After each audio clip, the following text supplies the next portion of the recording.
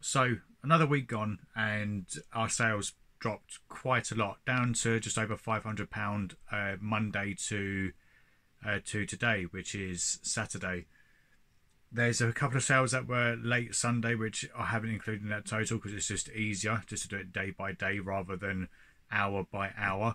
So yeah, here's what we got sold.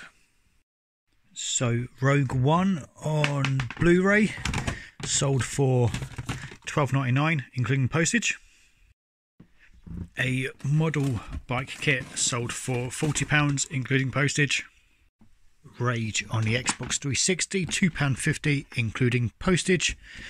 Not a lot, but just clearing old dead stock. Angry Birds Star Wars 3DS, £5.99 I think it was. A white Wii Remote, £24.99. Just one of those, not bad. Okay, and somewhere in here there is a Nerf N-Strike Stockade. I bet that was an earache listening to that. Plus we got 3 lots of 10 unofficial darts to go in as well. Stockade. And we also need the stock for it as well. Makes life a lot easier selling it with the stock. Sorry, this was $19.99 posted. Also got an Olympus recorder, which should be in, there we go, it's that one there I think. Olympus, that's the one, £50 including postage. So I did a little bit of eBay shopping, and I think I could probably have done with a knife, but a pen will do. Packaging is really bad. Oh god.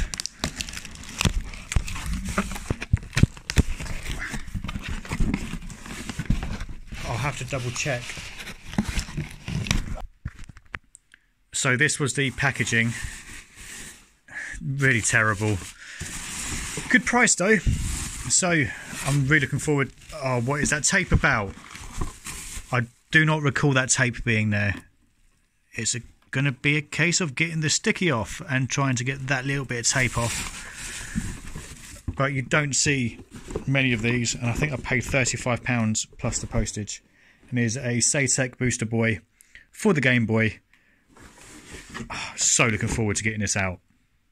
Tato Legends, listed it yesterday, sold today for £10 including postage. A Bop It Extreme 2, £27.50. Oh, that's the wrong one. There we go. Extreme 2, £27.50 including postage. Splatoon on the Wii U, £12.49 including postage. So me and the rest of the guys have actually gone back to work this week. We went into furlough for 3 weeks in order to try and help break the back of everything and prevent the initial spread of the virus. So we went into lockdown for as little time as possible. I'm on private land, before you guys ask, because I'm looking directly at the camera, and there's literally nothing around apart from a cow and like 6 rabbits. So yeah, we are now back to work. So I've noticed that sales have slowed down. I think if we break £1,000 this week, it's going to be very, very surprising. And one of my lockups, which I get for free due to it being a friend, he needs a space. It's only a small room in a relatively decent sized warehouse with offices, but he needs the room. So I went there earlier this week to clear out some bits. It's normally where I keep most of my new stock, and it's just stuff that I just tend to forget about. End up picking up 2 copies of GTA 5 on the 360, which I honestly forgot that I had, and what am I looking for? Grove Farm. And yeah, I also got Liberty City Stories on the Xbox 360, all of which obviously in the current climate are quite good sellers. So kind of glad that I went back. So I only picked up I would say 6 crates, and yeah, I've got probably another crates to get out of there. As I say, it's mainly the new stuff. What I would tend to do is keep that for the bulk of goods. So say if I had 50 brand new in-box items, I'd keep maybe half a dozen at home and keep the rest at the lockup. I used to keep all of my collection stuff there as well, so I will probably at some stage go through and do my boxed not Game Boys, N64 stuff, which I don't have a lot of, and my Pokemon card collection or merchandise collection from the late 90s to early 2000s. Try and get a rough price on that as well, which I'd imagine that'd probably be some quite nice clickbait, but I'm just putting up to this farmhouse, so I will leave you guys there. Yeah, adios. Just Dance 2, £4.20 including postage. Lilo and Stitch 2.96 posted, and also another Bop It Extreme 2, but obviously there's no point in showing you that again, so here's Lilo and Stitch more.